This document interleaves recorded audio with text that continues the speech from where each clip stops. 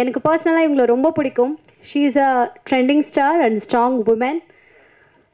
And கேர்ள்ஸ்க்கு வந்து லைஃப்பில் நிறைய ப்ராப்ளம் இருக்கும். அந்த ப்ராப்ளம் வந்து எப்படி வந்து தைரியமாக ஃபேஸ் பண்ணணும், எவ்வளோ ஸ்ட்ராங்காக ஒரு பொண்ணு இருக்கணும், அண்ட் லைஃப்பில் எவ்வளோ செல்ஃப் கான்ஃபிடென்ட்டாக நம்ம லைஃப்பை மூவ் பண்ணணும் அப்படின்ட்டு எல்லா கேர்ள்ஸ்க்குமே இப்போது முன் உதாரணமாக இருக்காங்க. ஃபார் எக்ஸாம்பிள் பர்சனலி எனக்கும் நான் மேம் பார்க்கும்போது ரொம்ப அவங்கள பார்த்து நிறைய விஷயங்கள் நான் கற்றுட்ருக்கேன். அண்ட் தனக்கென ஒரு தனி பாதையும் பயணத்தையும் அமைத்து ஒரு ஃபீனிக்ஸ் சுதந்திர பறவையாக இப்போ பறந்துட்டுருக்காங்க. S, the beautiful actress Vanitha Vijayakumar ma'am அவர்களை அன்போடு பேசுவதற்காக அழைக்கின்றேன். எல்லாருக்கும் வணக்கம். மேடையில் உட்காந்துருக்கிற எல்லாருக்கும் வணக்கம். K.RAJAN சார் நானும் வந்து ஆடியோ ரிலீஸ் மேட்ஸ், அடிக்கடி ஆடியோ ரிலீஸஸில் சந்திப்போம். And S.V. ஷேகர் சார் இன்றைக்கி வந்து இங்கே பேசும்போது நிறைய பழைய மெமரிஸ் எல்லாம் வந்தது. Because actually he is my last hero before I quit films. அது நிறைய பேருக்கு தெரியாது. அவரோட வந்து ஒரு சன் டிவியில் வந்து ஒரு சீரியல் ஒன்று AVM த கலாட்டா சிரிப்புன்னு சொல்லி பண்ணேன். இன்றைக்கும் அது யூடியூப்பில் இருக்குது. இப்போவும் போய் பார்த்தா அது லேட்டஸ்ட் ட்ரெண்டிங் காமெடியாக தான் இருக்கும். Such an entertainer. So S, first of all I thank the media and press. எப்போவுமே வந்து எனக்கு பர்சனலாக எப்போவுமே ஒரு சினிமா இண்டஸ்ட்ரியில் ஒரு மிகப்பெரிய ஆதரவு எனக்கு வந்து மீடியா ஊடக நண்பர்கள் தான். You have always been with me. அதில் முக்கியமாக லேட்டஸ்ட்டாக ரிலீஸ் ஆன அநீதி படத்துக்கு உங்களோட சப்போர்ட் கொடுத்தீங்க, ரிவ்யூஸ், நல்ல ரிவ்யூஸ் கொடுத்தீங்க, என்னையும் மென்ஷன் பண்ணி நிறைய பேர் பாராட்டி எழுதியிருந்தீங்க. ரொம்ப ரொம்ப நன்றி. அதுக்கப்புறம் இப்போ தான் உங்களை சந்திக்கிறேன். அதனால் I just wanted to thank you all for always being தேர்.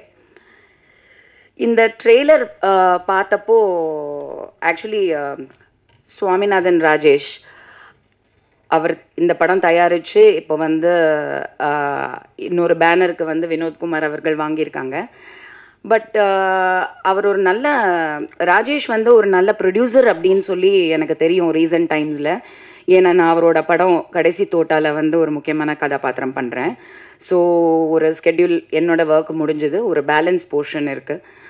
படம் ரொம்ப நல்லா வந்திருக்கு. He is a excellent producer and at the same time a very good team. அவங்களோட டீம் நவீன் இருக்கட்டும், இயக்குனர், எல்லாருமே அந்த டீம், கேமராமேன் எல்லாருமே ரொம்ப ஒரு யங்ஸ்டர்ஸ் அண்ட் ஒரு மாடர்ன் திங்கிங். இன்றைக்கி சினிமாவுக்கு என்ன வேணுமோ அதை டெலிவர் பண்ணக்கூடிய ஒரு டீம் அப்படின்றத நான் தெரிஞ்சுக்கிட்டேன். பட் ஒரு மிகப்பெரிய மியூசிக் டைரக்டர் அப்படிங்கிறது நான் இந்த ட்ரெய்லர்லேயும் சாங்ஸ்லேயும் தெரிஞ்சுக்கிட்டேன். கங்க்ராச்சுலேஷன் ராஜேஷ். பிகாஸ் ஏன்னா ஒரு நல்ல மியூசிக் டைரக்டருக்கு இயக்குனர் P. வாசு எப்போவுமே சொல்லுவார். அவர்கிட்ட தான் நான் அசிஸ்டன்ட் டைரக்டராக பல படங்கள் ஒர்க் பண்ணேன். அவர் எப்பவுமே சொல்லுவார், which is so true. I think all the film makers will agree. ஒரு நல்ல மியூசிக் டைரக்டருக்கு வந்து எங்கே பாட்டு போடணுங்கிறத விட எங்கே போடக்கூடாது மியூசிக் அப்படிங்கிறது தெரிஞ்சிருக்கணும். சில படங்கள்லாம் பார்த்தீங்கன்னா டபான்னு full and full dialogue போர்ஷன்லலாம் full மியூசிக்கை போட்டு டைலாகே புரியாத அளவுக்கு இப்படியும் பண்ணுற மியூசிக் டைரக்டர்ஸ் இருக்காங்க. ஸோ அப்படி இல்லாமல் இந்த ட்ரெய்லரை பார்க்கும் போதே தெரிஞ்சுது இன்றைக்கி இருக்கக்கூடிய லேட்டஸ்ட் ட்ரெண்டுக்கு சமீபத்தில் வரக்கூடிய ஒரு சில எக்ஸாம்பிள்ஸ். பிகாஸ் இது பெருமையாக சொல்லிக்கலாம். பெரிய பட்ஜெட் படங்கள் பற்றி அவர் அழகாக எல்லாமே சொல்லிட்டாரு. ஸோ ஆக்சுவலி அது ஒரு ரொம்ப முக்கியமான பாயிண்ட்டு. இந்த ஓடிடிக்குன்னு தயாரிக்கிற சில படங்கள் அவங்க அப்ரூவல் இல்லாமல் ஆரம்பிச்சுட்டு கொண்டு போய் ஓடிடியில் சேர்க்கணும்னு நினைக்கிறவங்களுக்கு ஓடிடி கிட்ட பட்ஜெட் இல்லை. இந்த மாதிரி பல படங்கள் வந்து நல்ல படங்கள், தரமான படங்கள், ஒரு ஸ்டார் காஸ்ட் வேல்யூ பத்தலை அப்படின்ற ஒரு நிலைமைக்கு உருவாகுது. ஸோ அப்படி இருக்கக்கூடிய ஒரு சூழ்நிலையில் வந்து ஒரு தைரியமாக ப்ரொடியூசர்ஸ் வந்து படம் எடுக்கிறாங்க அப்படின்னாலே அது ரொம்ப மிகப்பெரிய ஒரு விஷயம். இந்த படத்தோட ட்ரெய்லர் பார்க்கும்போது ஒரு சமீபத்தில் வந்த லவ் டுடே இருக்கட்டும், குட் நைட் அண்ட் டேடா, இந்த மாதிரி வந்து ஒரு ஆவரேஜ் பட்ஜெட்டில், கம்மின்னு சொல்ல முடியாது, ஆவரேஜ் பட்ஜெட்டில் எடுக்கக்கூடிய ஒரு சில படங்கள் வந்து மிகப்பெரிய வெற்றி அடைஞ்சிருக்கு. ஓடிடிலையும் அதுக்கப்புறம் விற்பனையாக இருக்குது. ஸோ இது எல்லா படங்களுக்கும் கிடைக்கிறது கிடையாது. மெயின் வந்து ஏன்னா அஃப்கோர்ஸ் அவங்க வந்து அந்த டீம் இன்னைக்கு வந்து இத்தனை பேர் நடிச்சிருக்காங்க, நிறைய பேர் வர முடியல accept you are very pretty by the வே. அப்படின்னா எல்லாம் பிஸியான ஆக்டர்ஸ் தான். ஸோ தட் இஸ் ஒரு விஷயம் வந்து கண்டிப்பாக பாராட்டணும். இன்னைக்கு ட்ரெண்டிங்கில் இருக்கக்கூடிய யோகி பாபு, தினேஷ் மாஸ்டர் பற்றி சொல்லவே வேண்டாம். அவர் எத்தனை சூப்பர் ஹிட் பாடல்கள் கொடுத்துருக்காரு. I also had the honour to work with him recently. ஒரு சாங் அவர் ஒரே நாள் ஷூட்டிங்கு, ஒரு ஜஸ்ட் ஒன் ஐட்டம் நம்பர் மாதிரி ஒரு சாங்கு. அதில் வந்து ஒரு ப்ரொடியூசர் நமக்கு தெரிஞ்சவங்க தான், அதனால சரின்னு சொல்லிட்டு நான் அக்செப்ட் பண்ணி கொடுத்தேன். தினேஷ் மாஸ்டர் வந்து ஒரே நாள் ஷூட்டிங்கில் கானா பாலாவும் நானும் ஃபுல் டான்சர்ஸு வெயிலில் மார்னிங் 11 o'clock ஆரம்பித்து 5:30க்கு எடிட்டட் வெர்ஷன் காட்டுறாரு அங்கே ஸ்பாட்டில். அப்படி ஒரு மிகப்பெரிய talented master. So I am sure he was dance masters. நல்ல டான்ஸ் மாஸ்டராக இருந்தால் கண்டிப்பாக வந்து சினிமாவில் வெற்றி அடைவாங்க. அது நம்ம ஆல்ரெடி பார்த்துருக்கோம். அது பிரபு தேவாலேருந்து லாரன்ஸ் மாஸ்டர்லேருந்து எவ்வளோ பேரை சொல்லலாம், இப்போ இருக்கிற சாண்டி வரைக்கும். ஸோ அந்த விதத்தில் I am sure with this kind of a star cast ரொம்பவே வந்து it looks very trending the content. As I told you, இந்த படங்கள் நான் சொன்னேன் இல்லையா, குட் நைட், டாடா, இதெல்லாம் வெற்றியானதுக்கு காரணம் வந்து மெயினாக வந்து யதார்த்தமான கதைகள். Everybody is able to relate to the stories. Middle class வர்க்கம்ல இருக்கக்கூடிய நம்மளுக்கு வந்து ரிலேட் ஆகக்கூடிய விஷயங்கள் வந்து எடுத்து காட்டுறது வந்து இன்றைக்கி நல்லா ஒர்க் அவுட் ஆகுது. அதில் ஒரு லவ், அதில் ஒரு காமெடி, அதில் ஒரு sentiment. I think it is a very good combination that they have chosen this script and artist. எல்லாருமே வந்து looks like a very good team. பாசிட்டிவாக இருக்கிற மாதிரி இருக்குது. And the songs also were very nice. And எல்லோரும் அவங்க சொன்ன மாதிரி அந்த ரொம்ப க்யூட்டாக இருந்தது. அது அந்த செங்கல் மேலே ஏறி ஒரு விஷயம் பண்ணுறதுங்கிறது இன்றைக்கி அதான் ஒரு கொரட்டை விடுற விஷயங்கிறது சாதாரண விஷயமா இருக்கலாம். ஆனால் சினிமாவில் எடுத்து போட்டு இன்றைக்கி காமிக்கும் போது அது எவ்வளோ பெரிய ப்ராப்ளம்ங்கிறது வந்து நிறைய பேருக்கு தெரியாது. அதே மாதிரி தான் இந்த குடி பழக்கம் அப்படிங்கிறது, லைஃப் ஸ்டைலுங்கிறது வேறு. லைஃப் ஸ்டைலுங்கிறது வந்து யாருமே குடிக்கக்கூடாது, குடியை வந்து ப்ரமோட் பண்ணக்கூடாது, இப்படியெல்லாம் சில விஷயங்கள் கேஸ் போடுறது இதெல்லாம் இப்போது நடந்துட்டு தான் இருக்குது. பட் எதையுமே நம்ம ஸ்டாப் பண்ண முடியாது. அவங்களுக்கு தெரியும் என்ன அவங்களோட லைஃப்பில் என்ன பண்ணணும் அப்படின்ட்டு. பட் அந்த சுதந்திரம் வந்து மீடியாவில் இருக்குது. இன்றைக்கி டெக்னாலஜி ரொம்ப டெவலப் ஆகிருக்கு, இன்டர்நெட்டில் எல்லாமே அவைலபிளாக இருக்குது. ஸோ அப்படி இருக்கும்போது வந்து நம்ம எதையுமே கொண்டு போய் யார்கிட்டையுமே ஸ்டாப் பண்ண முடியாது. ஆட்டோமேட்டிக்காக கெட்டு போகிறவங்க கெட்டு போக தான் செய்வாங்க. பட் இந்த நடுத்தர வர்க்கத்தில் இருக்கக்கூடிய ஃபேமிலிஸ், எஸ்பெஷலி வருமான கோட்டுக்கு கீழே இருக்கிறவங்க, அந்த லெவலில் ஃபினான்ஷியலி மாதம் அவங்க சம்பளமே அவங்க குடும்பம் நடத்துறதுக்கு பத்தாத ஒரு நிலைமையில் இருக்கக்கூடியவங்களுக்கு கண்டிப்பாக வந்து இந்த குடிப்பழக்கங்கிறது வந்து ஃபேமிலிஸை எவ்வளோ டெஸ்ட்ராய் பண்ணும், ரிலேஷன்ஷிப்ஸை எவ்வளோ டெஸ்ட்ராய் பண்ணும் அப்படிங்கிறத நம்ம எல்லாருமே கேள்விப்பட்டிருப்போம், பார்த்துருப்போம். எனக்கு பர்சனலாகவே தெரியும். So it is not a சாதாரண விஷயம். அந்த விஷயத்தில் இந்த கதையில் வந்து ஒரு நல்ல கருத்து சொல்லியிருக்காங்க அப்படின்ற ஒரு நம்பிக்கை இருக்குது அவங்க சொன்னதை வச்சு. So hopefully it will be an but வெறும் கருத்தாக சொல்லாமல் காமெடியோட என்டர்டெயின்மெண்ட்டோட சொல்லியிருக்காங்க அப்படிங்கிறது தான் வந்து அப்ரிஷியேட் பண்ணணும். வெறும் மெசேஜுக்காக யாரும் இன்றைக்கி தியேட்டர்ஸ் போகிறதில்ல. We all go for entertainment and fun.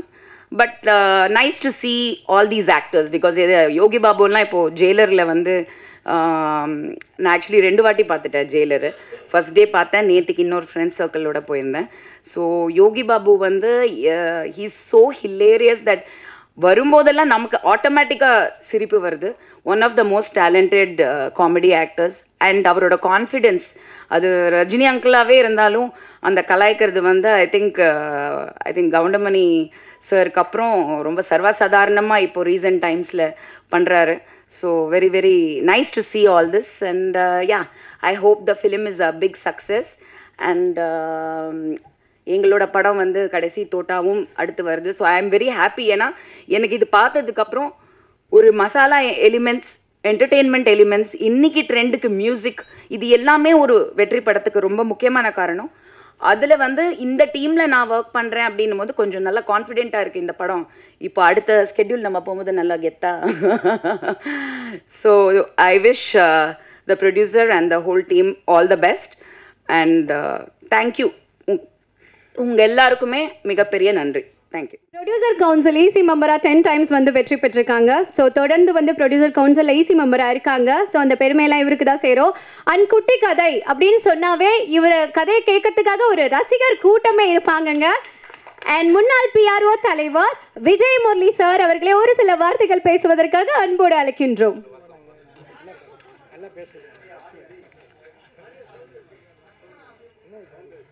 எல்லாருக்கும் வணக்கம். மேடையில் அமர்ந்துள்ள விநியோக சங்க தலைவர் நடிகர் திரு K.RAJAN அவர்களே, இதுதான் அவருக்கு பெருமை. அடுத்தது தயாரிப்பாளர், நடிகர், இயக்குனர், முன்னாள் எம்எல்ஏ SV.சேகர் அவர்களே. அப்புறம் இன்றைக்கி கண்டென்ட்டுக்கு நீங்கள் வந்து தயாராக வந்திருக்கீங்க. அதுக்கு உங்களுக்கு நிறையா கண்டென்ட்டு கொடுக்க ரெடியாக இருக்காங்க வனிதா விஜயகுமார். அதனால் இப்போ நாங்களாம் பேசுகிறதுலாம் பெருசாக வராது. அதே மாதிரி இசையமைப்பாளர் சங்க தலைவர் தீனா அவர்களே, அப்புறம் பாலசுந்தரம் அவர்களே, இந்த படத்தின் கதாநாயகி உபாசனா அவர்களே, இதெல்லாம் விட மியூசிக்கில் வந்து இன்றைக்கி ஒரு சாதனை படைக்க காத்திருக்கும் நம்ம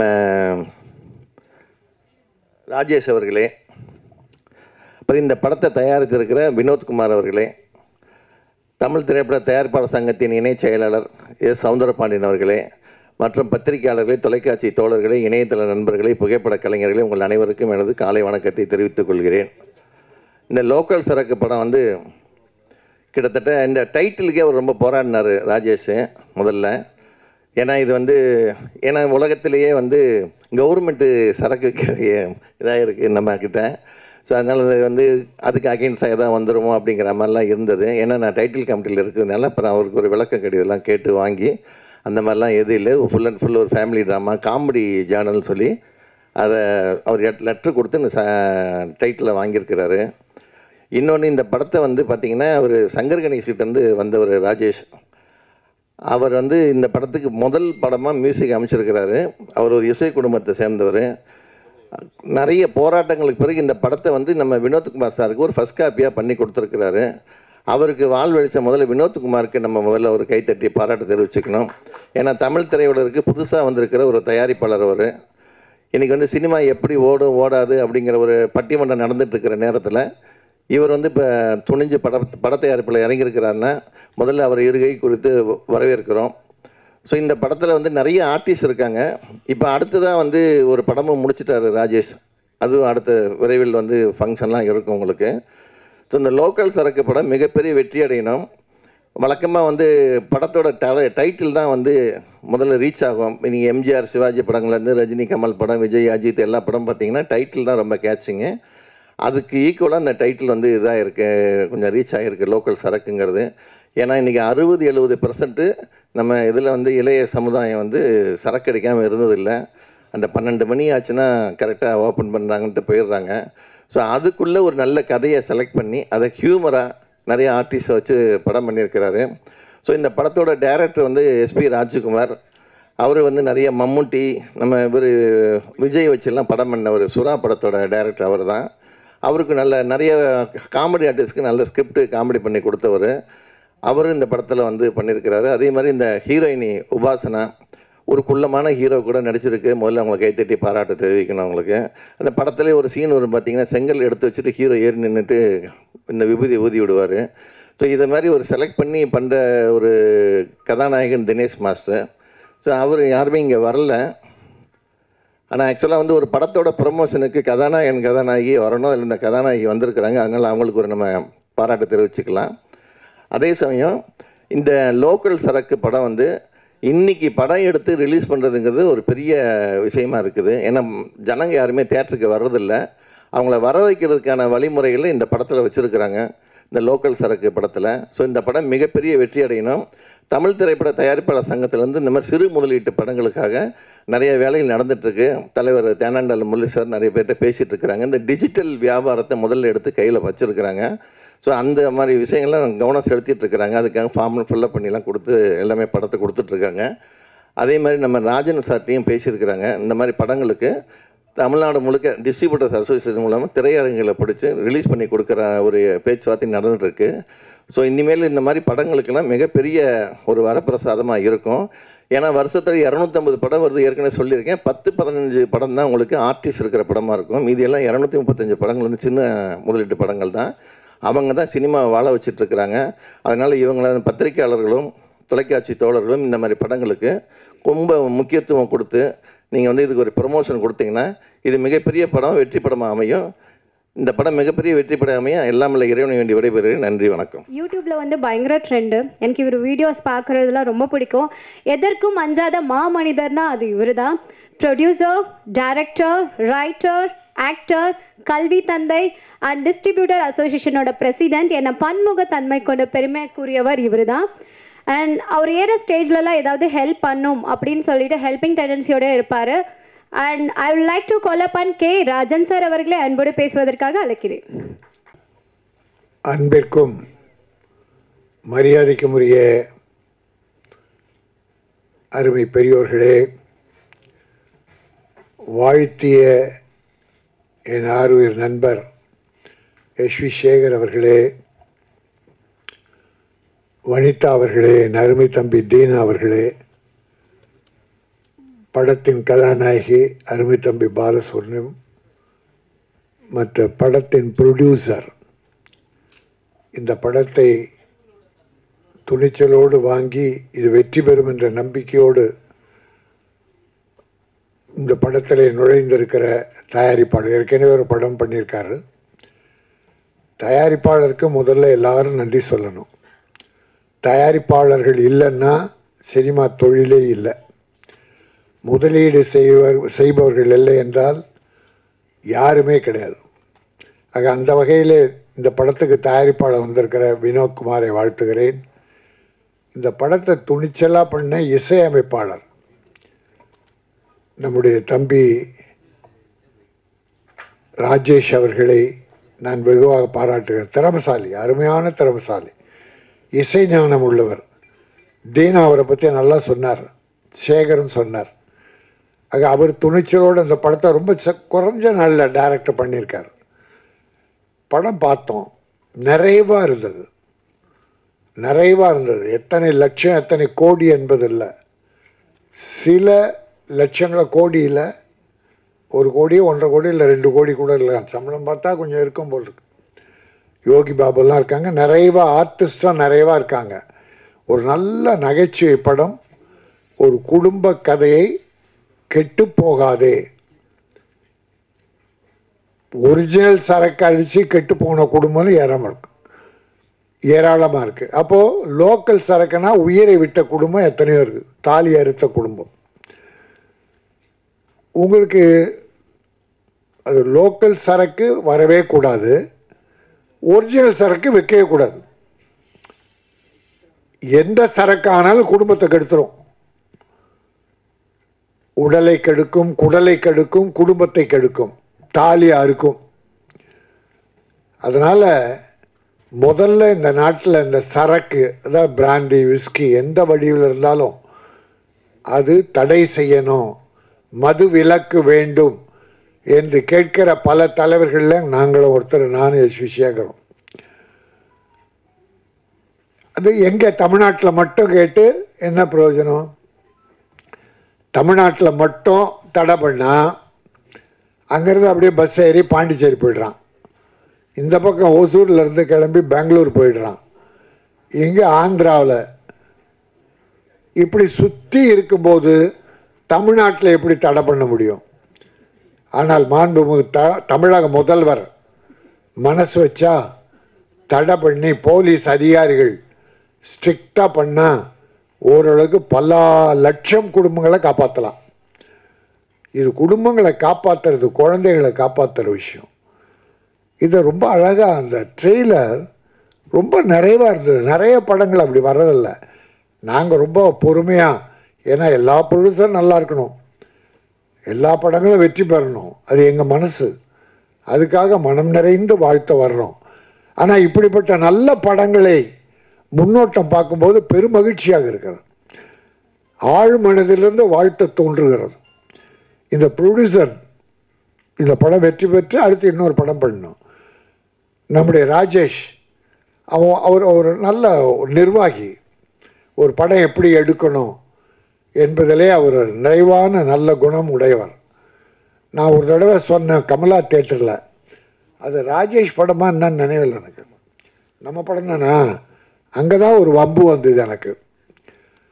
அவர் இசையமைப்பாளர், அந்த படத்துக்கு ப்ரொடியூசர் அண்ட் இசையமைப்பாளர். நான் பேசும்போது சொன்னேன், ராஜேஷ் ஒன்று ப்ரொடியூசராக இருந்தார், தீனா சொன்னது தான், இல்லை மியூசிக் டைரக்டராவா. நீ மியூசிக் டைரக்டரை வச்சுக்கிட்டு ப்ரொடியூசராக இருந்தீங்கன்னா உனக்கு இசை வராது, கடங்காரன் தான் வருவான். மைண்டு பூரா பணம் எப்படி தயார் பண்ணுறது, படம் எப்படி எடுக்கிறது, அவர் டைரக்டர் சரியில்லையே, நடிகர் வரலையே, 1000 பிரச்சனைகள் உருவாகும். எப்போ டியூன் வராது. அதனால் ஒன்று நீ படம் இசை அமைத்திடு, ஒரு 4-5 படம் சக்ஸஸ் ஆன பிறகு அந்த பணத்தை வச்சு நீ படம் பண்ணு அப்படின்னு சொல்லும்போது திடீர்னு ஒரு தம்பி நடிகர் மேடையில் இருந்தார். சென்றாயன் பாவம், அந்த தம்பியை நான் குறை சொல்ல, அவர் வறுமையை சொன்னார். என்னன்னு படம் எடுக்க வேணான்னு அவரை சொல்கிறீங்க, அவங்க படம்லாம் எடுக்கலாம், எங்கள் வாழ்க்கை என்ன ஆகுறது, பொழப்பு என்ன ஆகுறதுன்னார். நான் சொன்னேன், இல்லை தம்பி, உங்களுக்கெல்லாம் பொழப்பை கொடுக்கணுன்னு எங்கள் ப்ரொடியூசர் வாழ்க்கையை இழக்கணுமா? அதனால் அவர் இசையமைப்பாளர் இருக்கட்டும், 4 படம் சக்ஸஸ் ஆகட்டும், அப்புறம் படம் வரட்டும். உங்களுக்கு ஒரு படம் இல்லைன்னா 10 படம் இருக்குது, 1000 ப்ரொடியூசர் இருக்கான், வாழ்ந்துக்கிட்டு தான் இருக்கீங்க. அப்படியே அந்த மேடை ஒரு கான்ட்ரவர்சி மேடையாகிடுச்சு. அப்புறம் அந்த தம்பி புரிஞ்சுக்கிட்டார். நான் அவரை நேற்று வனிதா இந்த மேடையில் தான் பார்க்குறோன்னுச்சு. முந்தா நாள் ஜெயிலர் படம் பார்க்கும்போது ஏஜிஎஸில் பார்த்தோம். இருக்கா ஆமாம், ஏன்னா அதானே மறக்க முடியாது. இல்லை, நானும் ஒரு மாதிரியான ஃபிகர் தான். அதனால் சரக்கு என்பது தேவையில்லாதது. அருமை சகோதரர் ஷேகர் மனம் திறந்து பேசினார், நகைச்சுவையாக பேசுகிறவர் சில வேதனைகளும் சொன்னார். ஒரு படத்தில் ஒரு ஹீரோ அவரோட நடிக்க மாட்டேன் அப்படின்னு சொல்கிறது நீ யார்? அப்போ ப்ரொடியூசர் என்ன பண்ண, நீ வேணான்னும். ப்ரொடியூசருக்கு அந்த கட்ஸ் இல்லை. அதான் இங்கே கெட்டு போகிறதுக்கு காரணம், ப்ரொடியூசர்ஸு கட்ஸ் இல்லை. 2 விதமான தப்பு பண்ணுவாங்க எங்கள் ப்ரொடியூசர். ஒரு படத்தில் ஒரு ஹீரோ, டைரக்டர் ப்ரொடியூசர் கஷ்டப்பட்டு அந்த படத்தை எடுத்து அது ஒரு வேளை நல்ல மாதிரியாக போயிட்டா முதல்ல அடுத்த ப்ரொடியூசர் யார்கிட்ட, ஹீரோ கிட்ட தான் போகிறான். போனால் ஹீரோ 2 கோடி 3 கோடி சம்பளம், டைரக்டரை கண்டுக்கிறது இல்லை, ப்ரொடியூசரை கண்டுக்கிறதே இல்லை. அப்படி தான் ஒரு படம் போன 6 மாதத்துக்கு முன்னால் வெற்றி பெற்றது. சின்ன படம் தான். அந்த ப்ரொடியூசர் அதை வெளிப்படுத்த, டைரக்டர் அதை இயக்க அவ்வளோ கஷ்டப்பட்டார். படம் ஹிட், டாடா தான். பட் யார்கிட்ட போகிறாங்கன்னா, என் ப்ரொடியூசரு ஹீரோவை தேடி போகிறாங்க. ஹீரோ என்ன பண்ணுறாரு, சம்பளம் ஒரு ப்ரொடியூசர் போகும்போது 1 கோடி கேட்டிருப்பார், 4 ப்ரொடியூசர் போகும்போது 2 கோடி கேட்குறார். ஏன் ஆளே ஏற்றி விட்றான். ஒரு படம் தானே வெற்றி பெற்றது, இன்னும் 4 படம் பார்ப்போமே. ஷேகரை பற்றி சொல்லணுன்னா, 1983 நான் பிரம்மச்சாரிகள் ஒரு படம் எடுத்தேன். அதில் ஷேகர் ஹீரோ. அவன் சம்பளம் 25,000 தான். அன்னைக்கு 3 ஹீரோ, அதில் சம்பளம் 25. அந்த படம் வியாபாரமே ஆகலை. அப்போ நான் school teacher, corporation school teacher. ஒரு நண்பனுக்காக நான் ப்ரொடியூசர் ஆகிட்டேன். எடுத்தப்போ வியாபாரம் ஆகலை, ரிலீஸ் பண்ண முடியல, அவ்வளோ கஷ்டப்பட்டேன். சேகருக்கு 20,000 தான் கொடுத்துருந்தேன், 5,000 கொடுக்கல. கடைசியில் சேகர் என்ன பண்ணான், ரிலீஸ் நேரத்தில், என்னப்பா எப்படி இருக்கணும், இல்லை வியாபாரம் ஆகலை. சரி, என் 5,000 பற்றி கவலைப்படாத. அன்றைக்கி 5,000 பெரிய அமௌண்ட், 5,000 சாதாரண. ஜெய்சங்கர் சார் 25,000 30,000 50,000 தான். படம் நடிச்சுக்கிட்டே இருப்பார், ப்ரொடியூசரை வாழ வச்சுக்கிட்டே இருப்பார். ஒரு படம் ஃபெயிலியர் ஆனால் அவரே அவனை கூப்பிட்டு, ப்ரொடியூசரை கூப்பிட்டு, என்ன ஃபெயிலியரா, லாஸா, இந்த 25,000 வச்சுக்கோ, வச்சுட்டு பூஜை போடு, நான் டேட்டு கொடுக்குறேன். அடுத்த படம் நடிச்சு கொடுப்பார் ஜெய்சங்கர். அவெல்லாம் கடவுள், ப்ரொடியூசருடைய கடவுள். இன்றைக்கி இருக்கானுங்களே, பணம் கொடுக்கலன்னா ஊட எழுதி கொடு, இருக்கிற வீட்டையும் எழுதி வாங்குகிற ஒரு நடிகர்கள் இருக்காங்க. அதனால் சினிமா மனசாட்சி இல்லாதவர்கள் கையில் போயிடுச்சு. பணம் தான் சாட்சி அவங்களுக்கு. ஆகவே இன்றைக்கு சேகரும் வனிதாவும் நல்ல நிலையாக பல விஷயங்களை சொன்னாங்க. தீனா நல்ல அனுபவமிக்க ஒரு டைரக்டர், மியூசிக் டைரக்டர், ப்ரொடியூசரை எல்லாரும் வாழ்த்துறாங்க. ஹீரோயினும் உட்கார்ந்துருக்காங்க, நல்ல அழகிய பெண்மணி. இந்த படம் வெற்றி பெற்று பல படங்கள் நடிக்கணும். அந்த படங்களுக்கெல்லாம் கூட ஆடியோ ஃபங்க்ஷன் நீ வரணும். 2 படம் வெற்றி பெற்ற பிறகு வரக்கூடாதுன்னா ப்ரொடியூசர் அவங்கள விட்டுடணும், அவங்ககிட்டே போகக்கூடாது. ஆகவே ப்ரொடியூசர்ஸ் ஒற்றுமையாக இருந்து, இப்போ சேகரை ஒதுக்கின ஹீரோவை ப்ரொடியூசர் கவுன்சில் ஒதுக்கி ஆகணும், ஒத்துழைப்பு தரக்கூடாது என்பதை வேண்டுகோளாக வைத்து இந்த படம் மிக திருப்தியாக, ட்ரெய்லர் முன்னோட்டம் மிக மகிழ்ச்சியாக இருக்கிறது. மனப்பூர்வமாக வாழ்த்துகிறேன். இந்த லோக்கல் சரக்கு எல்லா மக்களுடைய மனதிலும் ஒரிஜினல் சரக்காக மாறி வசூலை குவிக்க வேண்டும். மீண்டும் அவர்கள் ராஜேஷும் தம்பி வினோத்குமாரும் படங்கள் எடுக்க வேண்டும் என்று வாழ்த்தி விடைபெறுகிறேன். நன்றி, வணக்கம். ஹாய், எல்லாருக்கும் வணக்கம். எல்லா மீடியாக்களுக்கும் ரொம்ப நன்றி இங்கே வந்திருக்காங்க. நான் ஃபர்ஸ்ட்லி இதே ட்ரெய்லர் பார்த்து அவங்க ரொம்ப காமெடி ஜானரை சொன்னாங்க. பட் காமெடி ஜானரை எப்படி ஒரு சோஷியல் மெசேஜ் அவங்க தருவாங்களோ, I think this movie gets to that. And எல்லாருக்கும் ஒரு காமெடியில் எவ்வளோ நல்ல மெசேஜ் இருக்குது அண்ட் எப்படி வந்திருக்கு. I hope all of you guys enjoyed it. நம்ம எல்லாம் ரொம்ப கஷ்டப்பட்டு இந்த படம் பண்ணியிருக்கேன். And I should thank SP Rajkumar sir and Rajesh sir to give me this opportunity. ரொம்ப நல்ல ரோல் இருக்குது. பிகாஸ் எல்லா படத்துலேயும் ஜென்ரலி ஹீரோவை ரொம்ப ஸ்ட்ராங்கான character காட்டுவாங்களா. I think they are trying to change the genre here. And every heroine villain kitte poi how she will come out of it, just not hero. I think we should thank Dinesh master to accept me in the role. Avanga sir eppadi sonnana like their height mari irke, but he accepted the role. It's very different to get a tall heroine and a shorter hero. And I think we are changing the medium that, you know, this can also be accepted. They're like really nice songs, so hope you guys enjoyed it. And thank you Vinod sir for getting this project and distributing. Romba nandri, thank you. Thank you so much. So அடுத்ததாக இந்த படத்தோட music director VR Swaminathan Rajesh அவர்களை பேசுவதற்காக அன்போடு அழைக்கின்றோம். எல்லாருக்கும் வணக்கம். மேடையில் அமர்ந்திருக்கும் பெரியவர்களுக்கு என் மனமார்ந்த நன்றியை தெரிவித்து,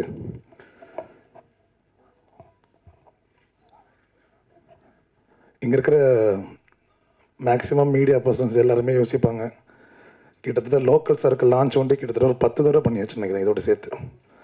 பட்டு இந்த லான்ச் வந்து ரொம்ப முக்கியமான லான்ச்சு. ஏன்னா அடுத்த ஸ்டெப்பு வந்து படத்தோட வெளியீட்டு விழா நீங்கள் பார்க்கலாம். மேக்ஸிமம் ஒரு 1 மந்த் நினைக்கிறேன். ஏன்னா இந்த படத்தை பார்த்துட்டு நல்லா இருக்குன்னு சொல்லி இந்த படத்தை வாங்கி என்ன சொன்னார்னா, படம் கண்டென்ட் நல்லா இருக்குன்னு சொல்லி இவ்வளோ தூரம்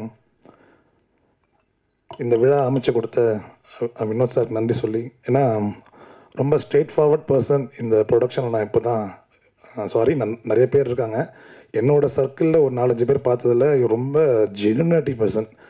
சொன்னதை ஒண்டி தான் செஞ்சார். ஏன்னா இது வரைக்கும் படம் பார்த்ததுலேருந்து இன்னி வரைக்கும் என்ன அப்டேட்ஸ்லேருந்து என்னென்ன எங்களுக்குள்ள பிட்வீன்ஸ் என்னவோ இன்னும் கரெக்டாக ஹேண்டில் பண்ணார். இது போன மாதமே பண்ண வேண்டிய ட்ரெய்லர் லான்ச் ஒரு ஜஸ்ட் ஒரு சின்ன ப்ராப்ளத்தினால இன்றைக்கி நாங்கள் டேட் மாற்றிருக்கோம். அதனால் அவருக்கு நன்றி சொல்லி, என்னோடய குடும்பத்தாருக்கும் நன்றி சொல்லி, என்னோடய சகோதரிக்கும் மற்றும் எனது மனைவிக்கும் நன்றி சொல்லி, ஏன்னா அவங்களால தான் நான் இந்த மேடல் நிற்கிறேன். அவங்களுக்கு 2 பேரும் நன்றி சொல்லி, மேலும் இந்த படத்துக்கு இயக்கம் எஸ்பி ராஜ்குமார் ரொம்ப ப்ரில்லியண்ட்டான ஒரு காமெடி செக்ஷன் படமாக இருக்கும். நிறைய பேர் யோசிப்பாங்க, என்ன ப்ரோ இவ்வளோ நாளாச்சு படம் ரிலீஸ் ஆகலை, பட் நீங்கள் பார்த்த அப்புறம் நீங்கள் you will go on second time. கண்டிப்பாக நீங்கள் ரெண்டாவது தடவை பார்ப்பீங்க. ஏன்னா எஸ்பி ராஜ்குமார் படம் மாதிரி இருக்காது. ஒரு கண்டென்ட் வந்து காமெடி என்டர்டெயின்மெண்ட்டாக இருக்கும். ஏன்னா அந்தளவுக்கு ஒரு காமெடி ஸ்கிரிப்ட்ஸ் அதில் இருக்குது. தேங்க்யூ ஃபார் தினேஷ் மாஸ்டர், தென் உபாசனா, தென் யோகி பாபு சார். வரவில்லை என்றாலும் இந்த மேடையிலிருந்து அவங்களுக்கு நன்றி சொல்லி, சேகர் சார் ரொம்ப நான் ஃபஸ்ட் டைம் அண்ணனை பார்க்கும்போது நாங்கள் என்னோடய 2வது படத்துக்காக பார்க்க போனோம் அவர்கிட்ட பிளெஸிங் வாங்கிறதுக்கு. அப்போ அவர் சொன்னது ஒரே விஷயம், கரெக்டாக தெளிவாக பண்ணு, ஸ்ட்ரெயிட்டாக போயிட்டே இரு, நேர்மையாக பண்ணு, யாருக்கும் பயப்படாதன்னார். அதே மாதிரி K.RAJAN சார், அவரோட இன்டர்வியூஸ் எல்லாம் பார்த்து தான் நான் ரொம்ப அவரோட ஃபேன். தயாரிப்பாருக்காக இன்னும் குரல் கொடுத்துட்டே இருக்கார். எங்களுக்கு இன்னும் குரல் தேவை அப்படின்னு சொல்லி, ஏன்னா நிறைய, ஏன்னா இந்த இடத்துல மியூசிக் டேரக்டராக ஒண்டி நான் பேச விரும்பல, ஒரு சின்ன 2-3 பாயிண்ட்ஸாகவும் பேசிடுறேன். இப்போ எங்களுக்கு இப்போ வந்து வினோத் சார் வந்தார், நல்லபடியாக படம் கண்டென்ட் அது மாதிரி நிறைய சின்ன சின்ன படத்தோட கண்டென்ட்லாம் வந்து கூட இருந்து எல்லா ஆர்டிஸ்ட்டும் சப்போர்ட் பண்ணால் it will be better for that, I think so. ஏன்னா அவங்களுக்கு அந்த படத்தோட ப்ரமோஷன்ஸ்க்கு ரொம்ப ஹெல்ப்ஃபுல்லாக இருக்கும்னு நினைக்கிறேன். அதனால் சாங்ஸ்லாம் பார்த்துருப்பீங்க ஏற்கனவே, but thank you for the singers. And then என்னோட மெயினாக எங்களோட யூனியன் தலைவர் DHINA sir, my brother. Our daily ஒரு ஃபோன் இருக்கும் கண்டிப்பாக, எனக்கும் அவருக்கும் ஒரு சேட்டிங் இருக்கும். நைட்டு தான் பேசுவோம், மேக்ஸிமம் 11-11:30. என்ன பேசுவோன்னா அடுத்த ஸ்டெப் என்ன பண்ணுறேன், என்னோட லைஃப்பில் வந்து என்னோடய கேரியரில் ரொம்ப அக்கறையான உள்ள பர்சனாலிட்டி. அதனால் அவருக்கு ரொம்ப நன்றி சொல்லி, மேலும் மேடையில் இருக்கும் எனது சகோதரர் பாலசுப்ரமணியனுக்கு நன்றி சொல்லி, மேடையில் இருக்கும் நவீன், என்னோடய அடுத்த படத்தோட டைரக்டர், கடைசி தோட்டான்னு பார்த்துருப்பீங்க, ப்ரெஸ்ஸில் வந்துட்டுருக்கோம். அப்போது அது இன்னும் நிறைவே பெற போகிறது, இன்னும் 1 வீக்கில், மோஸ்ட் ப்ராபப்ளி அக்டோபரில் ரிலீஸ் பண்ணுறதுக்கு வந்துடும். அதனால் அவரும் வந்திருக்காரு. அவர் வருவார் எதிர்பார்க்கல, ஏன்னா அவர் வரமாட்டேன்னு சொல்லியிருந்தார். பட் எனக்காக வந்ததுக்காக அவருக்கும் நன்றி சொல்லி, தேங்க்யூ ஃபார் சத்யா அண்ணன். சொன்ன உடனே பத்தாது, தயவுசெய்து கொஞ்சமாகுது. ஏன்னா சத்யா அண்ணன் வந்து பிஆர்ஓவா நான் ஓப்பனாக சொல்கிறேன், நான் பெருமைக்காக சொல்ல, என்னோட இன்னி வரைக்கும் நான் ஆல்பம் சாங்காக இருக்கட்டும், எந்த விஷயமா சரி, ஒரு விஷயம் செய்கிறேன்னா நீட்டாக பண்ணிடுறார். பட்ஜெட் படமாக இருக்கட்டும், பெரிய படமாக இருக்கட்டும், ஓப்பனாக சொல்லிடுறார், இதுதான் பண்ண முடியும், இதுதான் பண்ண முடியாது, முதல்ல சொல்லிடுறார். முடியாததை லான்ச்சுக்கு வந்து பார்த்தா அதை முடிச்சு வச்சுருப்பார். அந்த மாதிரி எனக்கு நிறைய அனுபவங்கள் இருக்குது. அதனால் என்னோடய குடும்ப சார்பாக அவருக்கும் நன்றி சொல்கிறேன். எனக்கு தெரிஞ்ச ப்ரொடக்ஷன்ஸ் கம்பெனிக்கு அவர் தான் சொல்லிட்டு இருக்கேன். ஏன்னா பக்கா சீப் அண்ட் பெஸ்ட்னு சொல்ல, கரெக்டாக செய்கிறார். அதனால் சத்யானனுக்கு ரொம்ப நன்றி சொல்லி, இல்லை ஒரு ப்ரொடக்ஷன் கம்பெனி ஜெயிக்கணும்னா முதல்ல PRO plus production manager, director 3 பேருமே முக்கியம். ஃபஸ்ட்டு டைரக்டர் பட்ஜெட் தாண்டக்கூடாது, 2வது ப்ரொடக்ஷன் மேனேஜர் அந்த பட்ஜெட்குள்ளே போதான்னு கரெக்டாக பார்ப்பார், பிஆர்ஓ வந்து அந்த படத்தோட பூஸ்டப் பண்ணுறதுக்கு என்னென்ன பண்ணணுமோ அதெல்லாம் பண்ணிட்டு இருப்பாங்க. 3மே எனக்கு நல்லபடியாக அமைஞ்சதுக்காக நன்றி சொல்லிக்கிறேன். மேலும் என்னோடய சகோதரி மேடையில் அமைந்திருக்கும் வனிதா அக்காவுக்கு அவருக்கு நன்றி சொல்கிறேன். ஏன்னா கடைசியாக ஏன் சொன்னேன்னா, எங்கள் படத்தோட கடைசி தோட்டாவோட முக்கிய புள்ளி அவங்க தான். விரைவில் சந்திப்பீங்க, அதனால் தேங்க்ஸ். அவங்க ஹைதராபாத் போக வேண்டியது, அவங்க தெலுங்கு படம் ஷூட்டிங் கமிட் ஆகிருக்காங்க, ஒரு ஹிஸ்டாரிக்கல் மூவியில் கமிட் ஆகிருக்காங்க. 2 months ஸ்ரீலங்காவில் போக வேண்டியது. என்னோடய ஷூட்டை முடிச்சு தான் போவேன்னு கண்டிப்பாக முடிச்சு கொடுத்துட்டு போகிறேன். ஏன்னா இப்போ நெக்ஸ்ட் வீக் கிளம்புறோம், சாட்டர்டே, அதான் லாஸ்ட் ஷெட்யூல். முடிச்சுட்டு இட் வில் பி ஃபஸ்ட் காப்பிக்கு போயிட்டு இருப்போம்.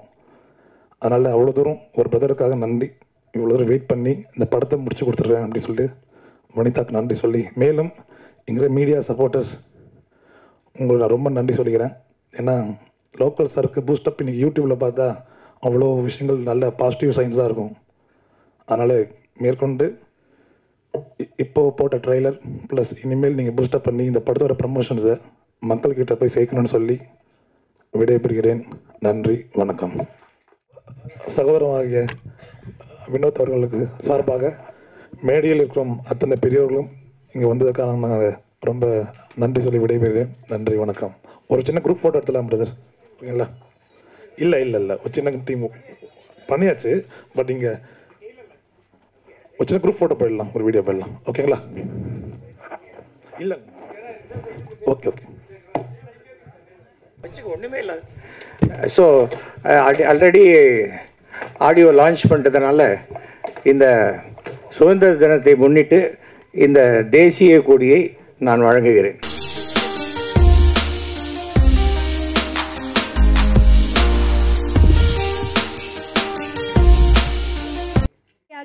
இவரை வந்து சொல்கிறதுக்கு ரொம்ப பெருமையாக இருக்குது. அண்ட் இவரை பற்றி நிறைய விஷயங்கள் இருக்குது சொல்கிறதுக்கு. பட் ஒரு சில விஷயம் எனக்கு தெரிஞ்சதெல்லாம் நான் சொல்கிறேன். அண்ட் 13 வயசுலேயே வந்து கலைத்துறைக்கு வந்துட்டார். 1973 தன்னோட கலை பயணத்தை வந்து தொடர்ந்து இப்போது 50வது வருடத்தை வந்து தொடர்கிறாரு. இவர் வந்து நிறைய துறையில் வந்து ஒர்க் பண்ணியிருக்காரு, சாதனை புரிஞ்சிருக்காரு. ஸ்டில் ஃபோட்டோகிராஃபராக இருந்திருக்காரு, எடிட்டராக இருந்திருக்காரு, ஆக்டர், டைரக்டர், ப்ரொடியூசர், இந்த மாதிரி எக்கச்சக்கமாக சொல்லிக்கிட்டே போகலாங்க. சினிமா, நாடகம், அரசியல், இந்த மாதிரி பல மேடைகளை பார்த்த அபூர்வ சிகாமணி இவரு தான். ஒரு மேடை 2 மேடை கிடையாது, கிட்டத்தட்ட 7000 மேடைக்கு மேலே பார்த்துருக்காருங்க. What a amazing. அண்ட் தொலைக்காட்சி தொடர், சீரியல் பார்த்தாவே இவரு தான்ப்பா நமக்கு இவரு தான் நமக்கு ஆரம்ப புள்ளி அப்படின்னு சொல்லலாம். So it's very very amazing. Crazy மோகன் போன்ற பல நகைச்சுவை எழுத்தாளர்களை உருவாக்கிய பெருமை வந்து இவருக்கு மட்டும்தான் சேரும். அண்ட் 2006 மயிலாப்பூர் சட்டமன்ற உறுப்பினராய் தேர்ந்தெடுக்கப்பட்டவர். உலகம் முழுவதும் கலைப்பயணத்தை வந்து எல்லா இடத்துலையும் தொடர்ந்தவங்க. அரசு சார்பாக கலைவாணர், கலைமாமணி பட்டம் பெற்றவர். தனியார் நிறுவனம் வழங்கி நாடக வசூல் சக்கரவர்த்தி, comedy king, comedy super star, நகைச்சுவை வேத நாயகன், நகைச்சுவை இளவரசன், சிரிப்பு செல்வன் என நீண்ட பெயருக்கு இவர் மட்டும்தாங்க சொந்தக்காரர். S, Tamil drama super star திரு எஸ்.வி. சேவர் அவர்களை பேசுவதற்காக பணிவன்புடன் வரவேற்கிறேன். Welcome you sir. தேங்க்ஸ்மா. நான் சொல்லிக் கொடுத்தது எல்லாம் அப்படியே கரெக்டாக சொல்லிட்டீங்க.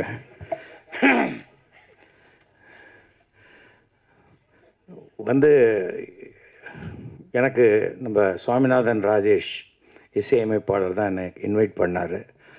கடைசி தோட்டான்னு ஒரு படம் அப்படின்னு அதை பற்றி பேசிகிட்டு இருந்தார். ஸோ நான் இங்கே வந்து இது கடைசி தோட்டாவுடைய ஆடியோ லான்ச்சின்னு உள்ளே வந்தால் லோக்கல் சரக்குன்னு இருக்குது. நமக்கும் சரக்குக்கும் கொஞ்சம் கூட சம்மந்தமே இல்லை. என்னடா லோக்கல் சரக்கு வேறு அப்படின்னு சொல்லி. ஏனென்றால் நான் இது வரைக்கும் என் வாழ்க்கையில் ஒரு ட்ராப் லிக்கர் கூட சாப்பிட்டது கிடையாது, சிகரெட் குடித்தது கிடையாது. சினிமாக்காக 2-3 படம் பண்ணேன், அப்புறம் அதுவும் வேண்டான்னு விட்டேன். எப்போ நமக்கு அந்த பழக்கம் இல்லையோ இது எதுக்கு பிக் ஸ்க்ரீனில் பண்ணி இதை பார்த்து யாராவது ஒருத்தர் 2 பேர் கெட்டு போகணும் அப்படிங்கிற ஒரு எண்ணத்தில். பட் சினிமாலேயே எப்படின்னா இது ஒரு படமல்ல பாடம் அப்படிம்பாங்க. ஆனால் 12 ரீல் வரைக்கும் அது வந்து படமாக இருக்கும். அந்த 13ஆவது ரீல் அது பாடமாக மாறும். நான் திருந்திட்டேன் அப்படின்னு மெதுவாக மெலீஸாக சொல்லுவாங்க. அந்த மாதிரி இருக்கும். அது மாதிரி இல்லாமல் இந்த படம் ஒரு நல்ல விழிப்புணர்வை தர வேண்டிய படமாக இருக்கணும். நம்ம தம்பி தினா சொன்ன மாதிரி ஹேங் ஓவர் ஆகி அடுத்த நாள் ரொம்ப ஹேங் ஓவர் ஆகி தேட்டர்லேயே தூங்கிடக்கூடாது. அது ஒன்று இருக்குது. பட் ஒரு பிஆர்ஓங்கிறது எவ்வளோ முக்கியம் அப்படிங்கிறது இந்த ஆடிட்டோரியத்தில் கிட்டத்தட்ட 240 சீட் இருக்குதுன்னு நினைக்கிறேன். அதில் 75 மீடியா பீப்புள் எல்லோரும் யூடியூப் சேனலோடு வந்திருக்கீங்க. அதுதான் இது. நீங்கள் தான் இந்த படத்தை பப்ளிக்கு எடுத்துட்டு செல்ல வேண்டிய ஒரு இடத்துல இருக்கீங்க. அதுக்கு உங்களுக்கு இந்த மாதிரி படங்களுக்கு நீங்கள் கொடுக்குற பப்ளிசிட்டி தான் மிகப்பெரிய ஒரு பப்ளிசிட்டி ரீச் ஆகும். மிகப்பெரிய படங்களுக்கு அது ஒரு பெரிய அது சேனலே ப்ரமோட் பண்ணிடுறது ஒரு பிரச்சனையும் கிடையாது. ஆனால் இங்கே சின்ன படங்களுக்கு எல்லாமே ப்ரொடியூசர் தான் காசு செலவழித்து பண்ண வேண்டிய ஒரு சூழ்நிலை இருக்குது. அதை வந்து நம்ம மறைக்குதா மூஞ்சியா மறைக்கிறதுக்காக வச்சியா அவர் வச்சாரா? சரி சரி. சில சமயம் ஷார்ட்டெல்லாம் வச்சுட்டு கடைசியில் மூஞ்சி தெரிய இடத்துல கேமராமேன் வந்து ஒரு ஃப்ளவரை வாசி வச்சுருவார். அந்த மாதிரி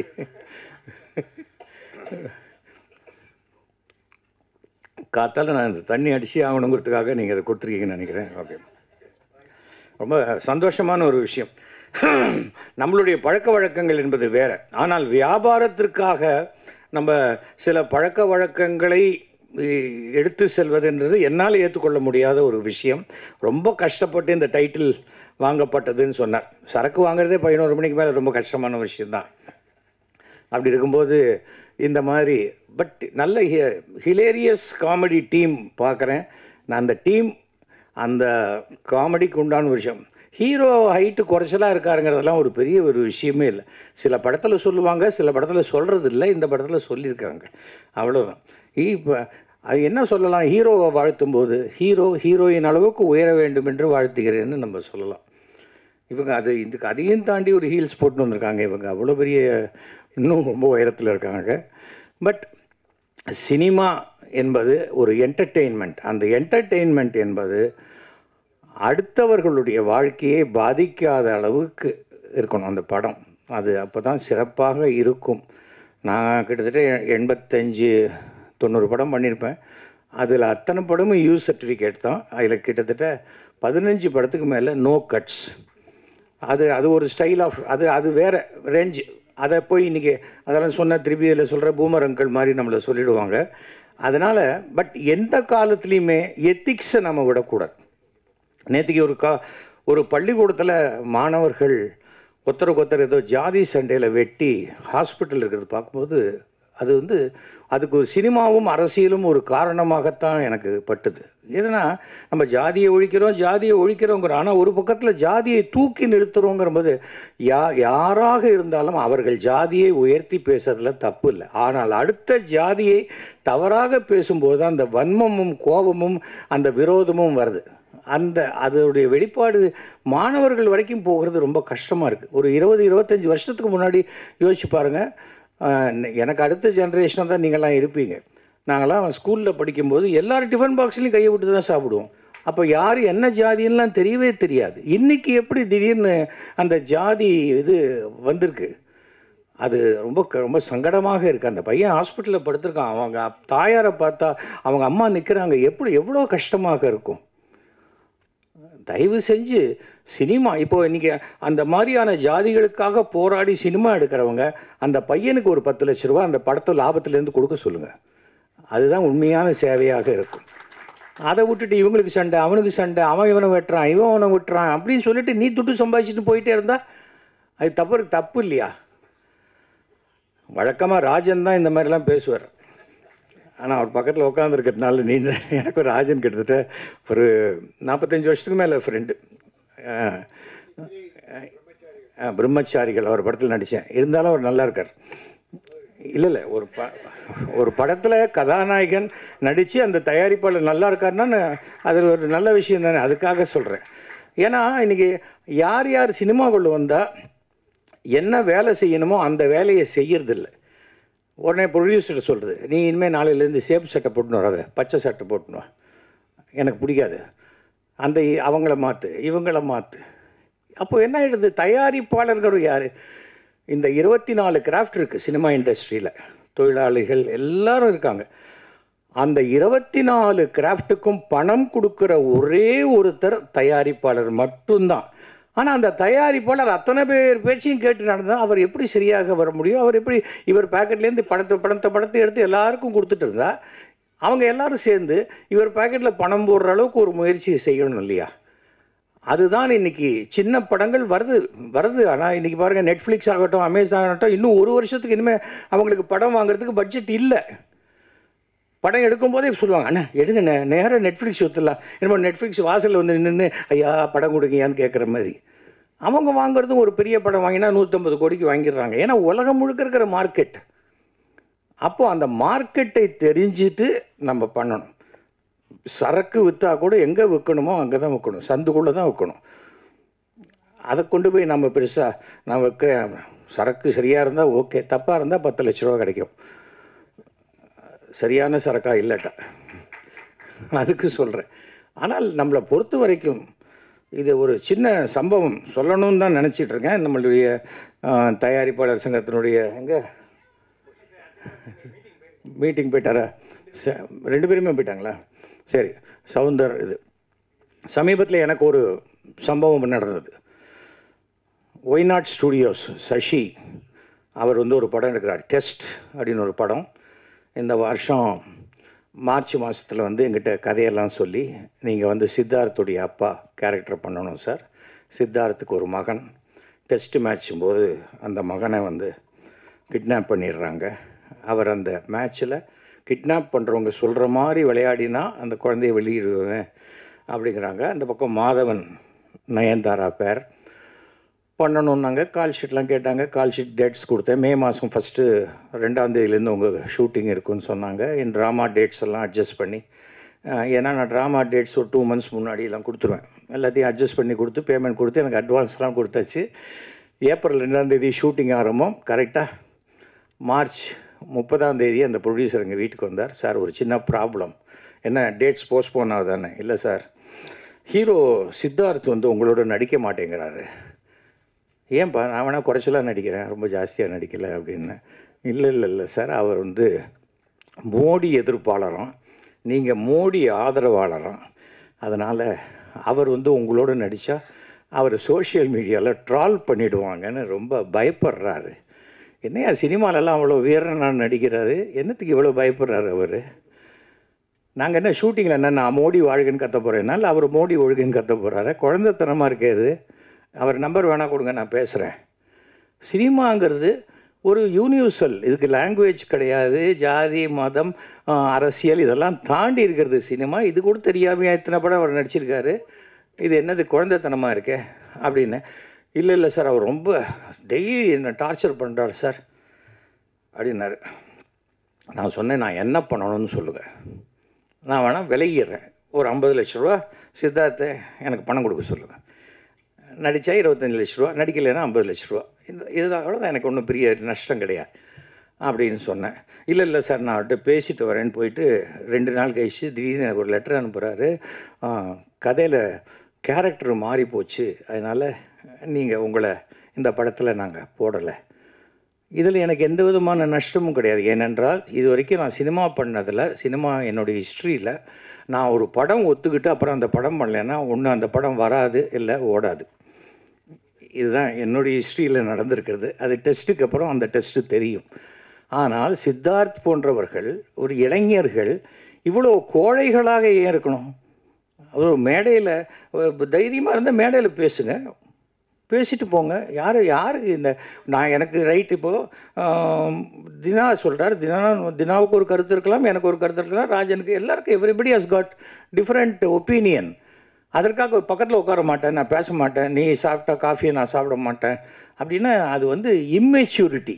அதாவது பக்குவமே இல்லாத வாழ்க்கையை ஏதோ வந்து திடீர்னு ஒரு கிடைச்ச வெற்றியினால் அது என்ன பண்ணுறதுன்னு தெரியாமல் இருக்கார். இது எப்படியும் சித்தார்த்தை பார்த்தா கேள்வி, நானே என்றைக்காவது சித்தார்த்தை பார்த்தா கேட்பேன். ஏன்னாடா இது ஒரு டயலாக், நான் என் டைலாக்கை பேச போகிறேன், அவர் டைலாக்கை பேச போகிறார், அவ்வளோதானே. அப்படி பார்த்தா மாதவனே மோடியுடைய மிகப்பெரிய ஃபாலோயர், அப்போ மாதவனோட நடிக்கிறாரே, அப்போ என்னோட நடிக்கிறதுக்கு சித்தார்த்து பயந்துட்டாரு அப்படின்னு வேணால் நம்ம சொல்லலாம். அப்படி தானே சொல்லணும். ஏன்னா இது எதுக்காக சொல்கிறேன்னா, ஒவ்வொருத்தருடைய குணாதிசயம், அதாவது அந்த சோஷியல் மீடியாவில் களமாடுறதுன்னா அவங்கெல்லாம் எப்படின்னா பேப்பர் சிங்கம், பேப்பர் புலி அந்த மாதிரி. அவங்களுக்கு நிஜத்துக்கும் அவங்களுக்கும் அது சும்மா அவங்களே நினச்சிக்கிறது, அவங்களே எழுதுறது, ராத்திரி 1 மணிக்கு எழுந்து அதையே படிச்சுட்டு அவங்களே சந்தோஷப்பட்டுக்கிறது. அது ஒரு சுய சந்தோஷம் படுத்தி கொள்ளக்கூடிய ஒரு விஷயமாகத்தான் நான் பார்க்குறேன். கட்ஸ் இருந்ததுன்னா நேர ஸ்டேஜுக்கு வந்து பேசணும், பப்ளிக்கில் வந்து பேசணும், அந்த மாதிரி இருக்கணும். இதே கான்ட்ராஸ்டான ஒரு சம்பவத்தை சொல்கிறேன். நெஞ்சுக்கு நீதி படம், உதயநிதி ஸ்டாலின் அவர் நடித்த படம். அந்த படத்தில் என்ன ஒரு முக்கியமான ரோல் பண்ணுறதுக்கு அந்த ப்ரொடியூசர் வந்து கூப்பிட்ட போது நான் சொன்னேன், உதயநிதியை கேட்டுட்டிங்களா? அவர் டிஎம்கேயில் இருக்கார், நான் வந்து பிஜேபியில் இருக்கேன். நாளைக்கு கேட்டுட்டு, இல்லை சார் அவர்கிட்ட போய் சொன்னோம், சேகர் சார் நடிக்கிறாருன்னு எனக்கு ரொம்ப சந்தோஷம், எனக்கு எந்த பிரச்சனையும் கிடையாது, ஆனால் அவர் நடிக்கிறாருன்னு கேட்டுக்கங்கன்னு.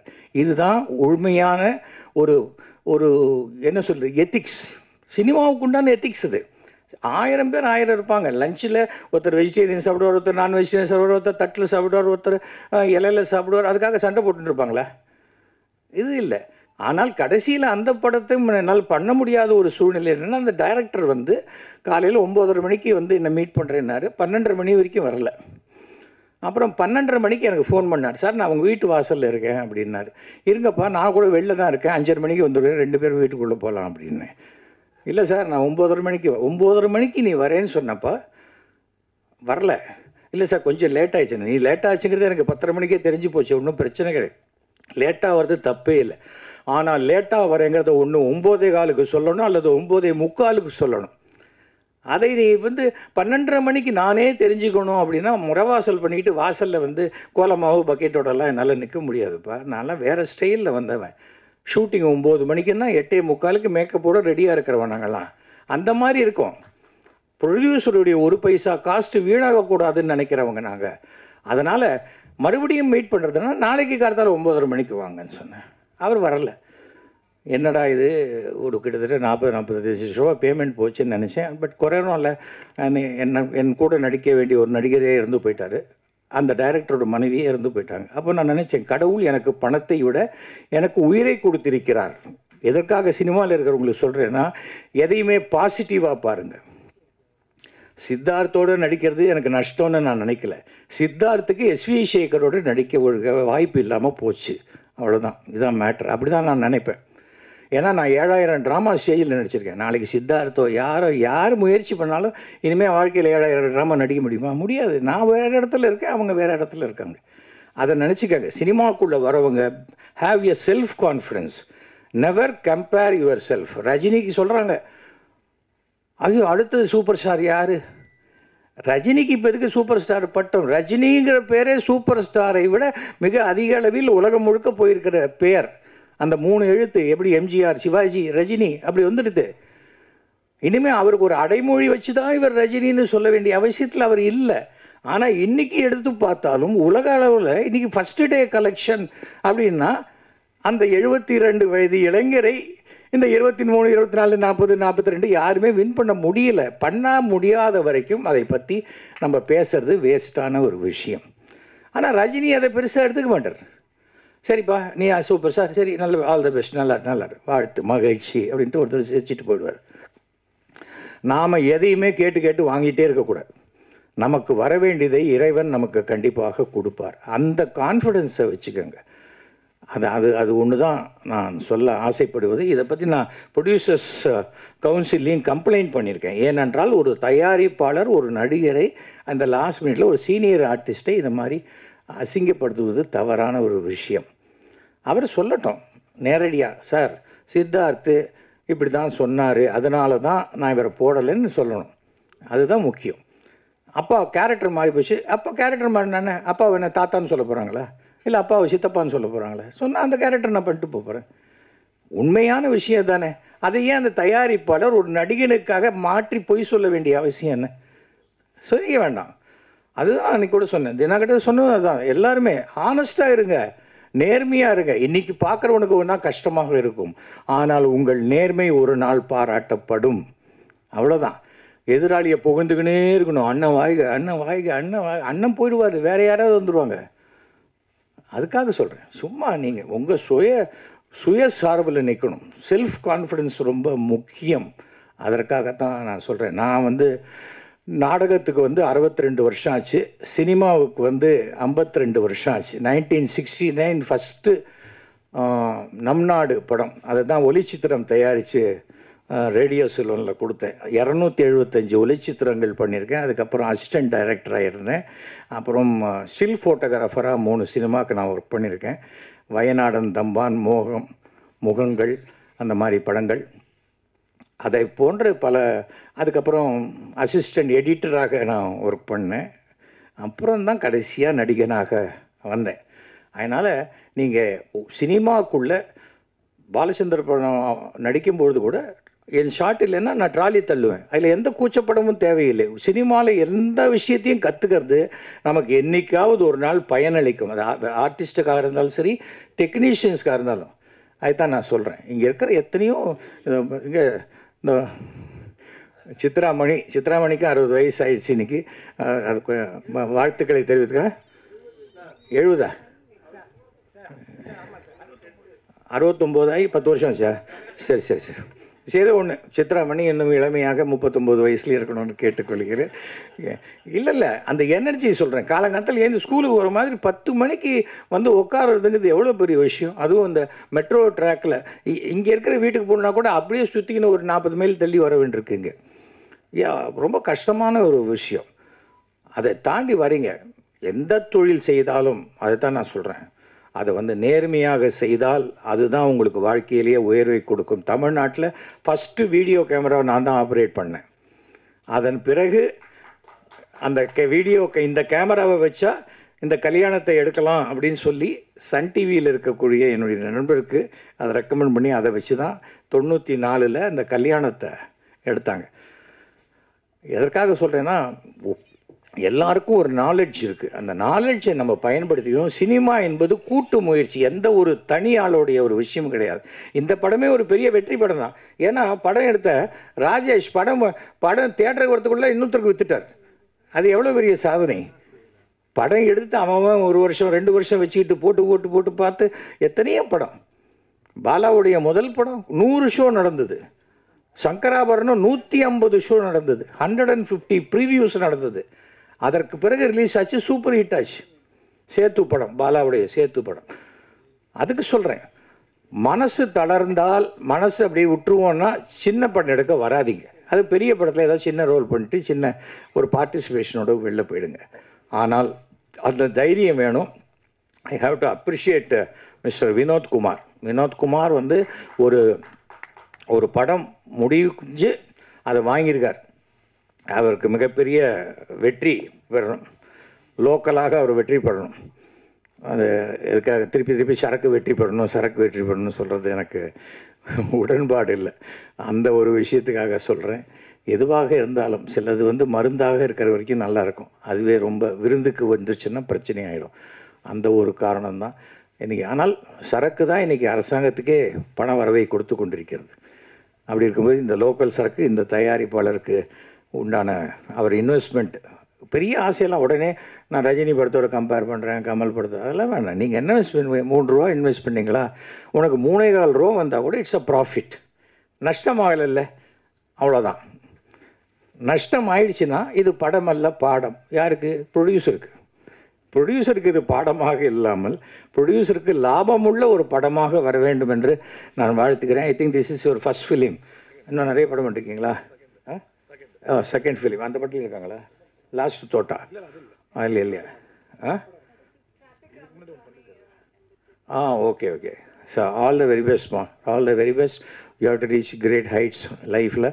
இந்த மாதிரி யார் வராங்க வரல அதெல்லாம் பற்றி எப்போவுமே வராதவங்களை பற்றியே பேசாதீங்க. அங்கேயும் வந்தவர்களுக்கு மரியாதை கொடுங்கள், அவ்வளோதான். அவர் வரலையே, இவர் வரலையே. இத்தனை பேர் வந்திருக்கீங்க, இத்தனை பேர் தான் எத்தனையோ லட்சம் பேருக்கு எடுத்துகிட்டு போகிறாங்க. அந்த வீடியோவை பார்க்கும்போது ஐயோ நாம் போயிருக்கலாமே, நாம் மிஸ் பண்ணிட்டோமேன்னு வராதவர்கள் நினைக்கணுமே தவிர நாம் வந்து இவங்க வரலையே அவங்க வரலையேன்னு நினைக்கக்கூடாது. வழக்கமாக ஒரு ஷால் போத்துவாங்க. உலகத்துலேயே முருகனுக்கு அடுத்தபடியாக சுற்றி வருது அந்த ஷால் தான். அதை மடித்து நம்ம வேறு யாருக்கு போடுறதுன்னு ஜாக்கிரதையாக எடுத்து வச்சுக்கணும். அதற்கு பதிலாக ஒரு நல்ல செடி கொடுத்தாங்க. கொடுத்ததுக்கு ரொம்ப சந்தோஷமான ஒரு விஷயம். ஸோ அதாவது அந்த அந்த ஒரு சென்சிபிளாக பண்ணக்கூடிய ஒரு விஷயம். சினிமாவில் நேர்மை என்றைக்கும் நமக்கு பலன் அளிக்கும். அதுதான் நான் சொல்லிக்க ஆசைப்பட்றேன். If God be with us, who can be against as. எதற்காகனா நான் இந்த விஷயத்தை சொல்லணும், ஏதாவது ஒரு கண்டென்ட் கொடுக்கணும். ரொம்ப நாள் ஆச்சு. தயாரிப்பாளர் சங்கத்தில் இதை கம்ப்ளைண்ட்டு கொடுத்துட்டேன். அந்த நடவடிக்கை கண்டிப்பாக தயாரிப்பாளர் சங்கம் எடுப்பார்கள். நான் அந்த சௌந்தரியும் முரளியும் வச்சுட்டு சொல்லிட்டு தான் நல்லாயிருக்கும். தவறும் நானே தயாரிப்பாளர் சங்கத்தினுடைய ஆலோசகராக இருக்கிறேன், நானும் திரு தானு அவர்களும். அதனால் அந்த விஷயத்தை சொல்லியிருக்கோம். ஏன்னா ஏதாவது ஒரு இன்ஜஸ்டிஸ் நடக்கக்கூடாது, எங்கேயுமே நடக்கக்கூடாதுங்கிறது என்னுடைய ஒரு கருத்து. அதனால் நம்மளை பொறுத்த வரைக்கும் எத்தனையோ நாடுகளுக்கு போய் நான் வந்து நாடகம் போட்டிருக்கேன். East R west, our India is best. இந்தியாவை போன்ற ஒரு சிறந்த நாடு உலகத்தில் கிடையாது. இப்போ போஸ்ட் ஆஃபீஸில் ஒரு அனௌன்ஸ்மெண்ட் கொடுத்துருக்காங்க. 25 ரூபாய்க்கு நம்முடைய தேசிய கொடியை விற்கிறார்கள். அந்த தேசிய கொடி வாங்கி ஒவ்வொருத்தரும் இந்த 13ஆம் தேதியிலேருந்து 15, 16, 17 தாரி அதில் அதை கிழியிற வரைக்கும் அது வீட்டில் தொங்க விடுங்க. பெருமையாக இருக்கும். வெளிநாடுகளில் போனால் நம்ம தேசிய அந்தந்த ஊருடைய நாட்டினுடைய தேசிய கொடி பறக்கும். நம்ம ஊரில் தேசிய கொடியை தாண்டி கட்சி கொடியும் ஜாதி கொடியும் ரொம்ப ஜாஸ்தியானதுனால எது தேசிய கொடின்னு தெரியாத போயிடுச்சு. அதுதான் நமக்கு கன்ஃபியூஷன். தேசிய கொடி கொடுத்தாலே இன்னொரு கையை நீட்டுறாங்க. இதுக்கு நான் முட்டாய் கொடுப்பாங்களே, இது கொடுத்தா அது கொடுப்பாங்களேங்கிறாங்க. முட்டாய் வாங்கினா தான் தேசிய கொடி வாங்குறேங்கிறது ஆயிடுச்சு. அது இல்லாமல் இருக்க வேண்டும். ஏனென்றால் இந்த பாரத பூமி என்பது அப்படி புகழ்பெற்ற பூமி. இந்த நாட்டை பற்றி சரியாக தெரியாதவங்க ஒரு மாதம் வெளிநாட்டில் போய் தங்கிட்டு வந்தால் இந்தியா எவ்வளவு சிறந்த நாடு என்பது தெரிந்து விடும். அதற்காக சொல்கிறேன். அரசியல் அல்ல இது. நான் பிறந்த இந்த தேசத்தினுடைய பெருமை மிகுந்த தேசத்தில் நான் பிறந்திருக்கேங்கிற ஒரு எண்ணத்தில் தான் நான் சொல்கிறேன். வரக்கூடிய சுதந்திர தின வாழ்த்துக்களையும் நான் தெரிவித்து கொண்டு அனைவருக்கும் என்னுடைய மனமார்ந்த நன்றியை. இந்த படம் மிகப்பெரிய வெற்றி பெற வேண்டும் என்று வாழ்த்துகிறேன். நன்றி, வணக்கம். லோக்கல் சரக்கு படம் வெற்றி பெறணும். அண்ணன் ராஜன் இருக்கார், எனக்கெல்லாம் வழிகாட்டி. அதே மாதிரி SUWAMINATHAN இருக்காங்க, அவங்க பேசுவாங்க, எல்லாம் அவங்க தெரியும். நன்றிங்க. ஓகே, அசுரன் படத்தில் அசுர நடிப்பை வெளிப்படுத்த தனுஷ் அவரோட படம் திருடா திருடி. அந்த படத்தில் மன்மதராசாங்கிற பாட்டு வந்து பட்டி தொட்டியெல்லாம் பட்டையை கிளப்பிச்சிங்க. அது மட்டும் இல்லாமல் 3 மொழிகளில் தமிழ், தெலுங்கு, கன்னடா அப்படின்னு அவரோட பாட்டு எங்கே பார்த்தாலும் அப்படியே பறக்கும். இட்ஸ் அமேசிங் சாங்ஸ், ரொம்ப செம்ம சாங்ஸ் எல்லாம் கொடுத்துருக்காரு. அண்ட் இப்போ music union president and music director Dheena அவர்களை பேசுவதற்காக அன்போடு அழைக்கின்றேன்.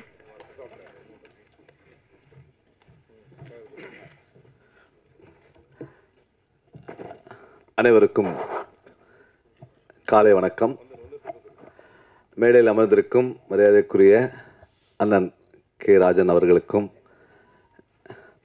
அப்புறம் அண்ணன் S.V. ஷேகர் அண்ணன் அவர்களுக்கும், சகோதரி வினிதா அவர்களுக்கும், மற்றும் இந்த தயாரிப்பாளர்கள்லாம் தாங்கி பிடிச்சிட்டு இருக்கிற விஜயமுரளி அவர்களுக்கும், சவுந்தரண்ணா அவர்களுக்கும், மேடையில் அமர்ந்திருக்கும் அனைவருக்கும், பத்திரிகையாளருக்கும் என்னுடைய வணக்கத்தை தெரிவிச்சுக்கிறேன். இந்த படம் லோக்கல் சரக்கு. இப்போது சரக்கு அடித்தா எப்பவுமே ஹேங் ஓவர் ஆகிடும். அது நிறைய 2, 3, 4, 5 லார்ஜ் போட்டோன்னா ஹேங் ஓவர் ஆகிடும். அந்த மாதிரி தான் இந்த படமும் ஹேங் ஓவர் ஆகி திரும்பி ஹேங் ஓவர் ஆனால் என்ன பண்ணுவாங்க, திரும்பி காலையிலேருந்து திரும்பி சரக்கு அடிப்பாங்க. இதுதான் அந்த சரக்கு, லோக்கல் சரக்குடைய ஒரு ஃபண்டமெண்டல். அதே மாதிரி தான் இருக்கணும். இந்த படத்தை பார்த்துட்டு திரும்பி போய் அடுத்த நாள் காலையில் திரும்பி பார்க்கணும்.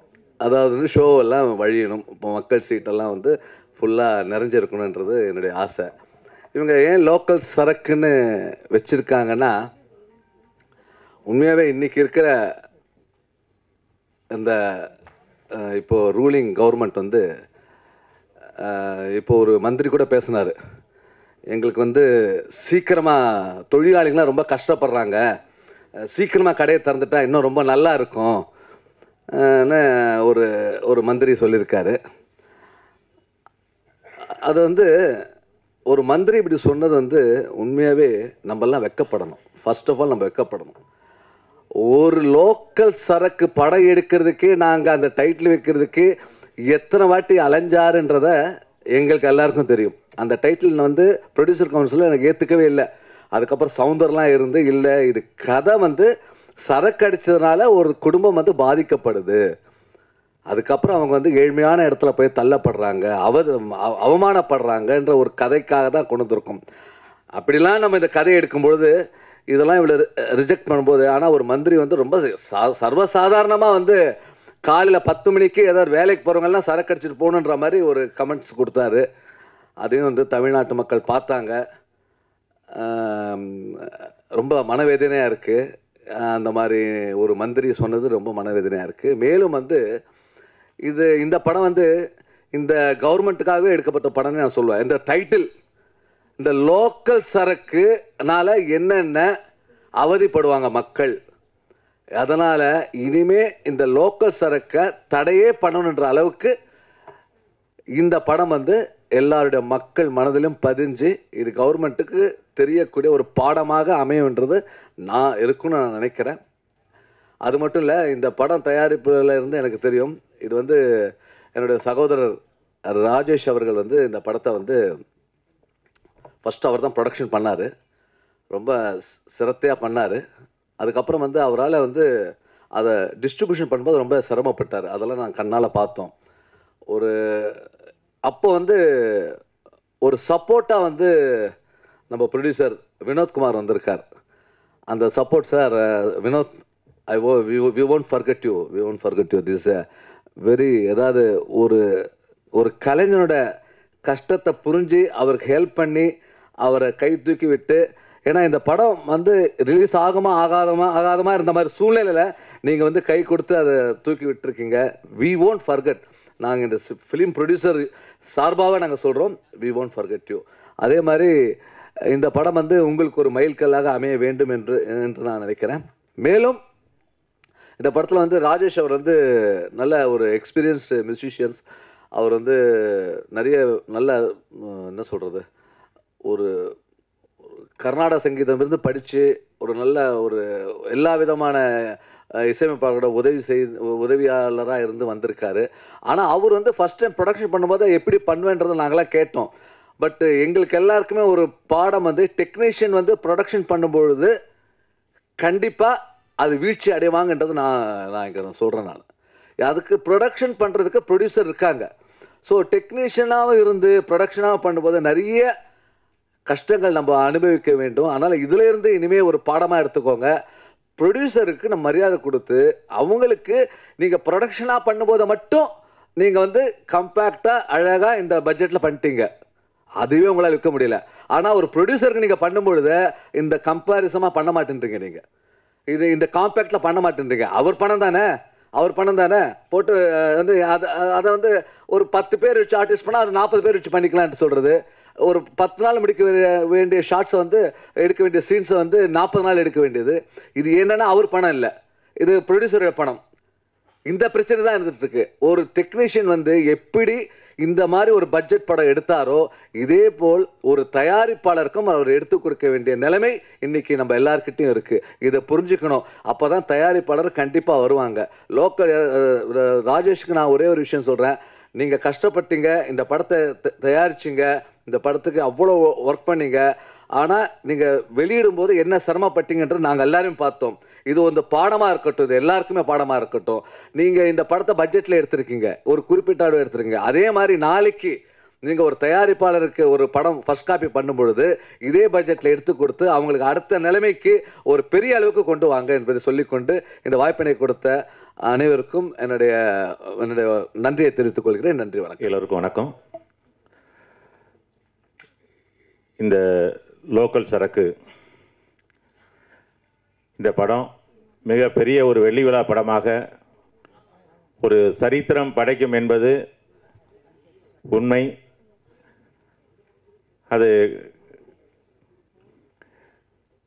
ஏன்னா மேடையில் வீற்றிருக்கக்கூடியவங்க அப்பா ஸ்தானத்தில் ராஜன் அண்ணன் திருட்டு விசிடி ஒழிக்கணும்னு சொல்லி இன்னைக்கு வரைக்கும் இந்த சினிமா உலகத்திற்காக, சினிமா தயாரிப்பாளர்களுக்காக முதுகெலும்பாக குரல் கொடுத்துக்கிட்டு ஒரே நபர்னு சொல்லலாம். அவங்களுடைய ஆசீர்வாதம், ராஜனனுடைய ஆசீர்வாதம். நாடகத்துறையில் எத்தனையோ பேர் முத்திரை பதித்தாலும் இன்றைக்கும் காதல பூ என்கிற நாடகத்தை சொல்லும் பொழுது கைதட்டக்கூடிய ஒரு சிரிக்கக்கூடிய சூழ்நிலையை உருவாக்கிய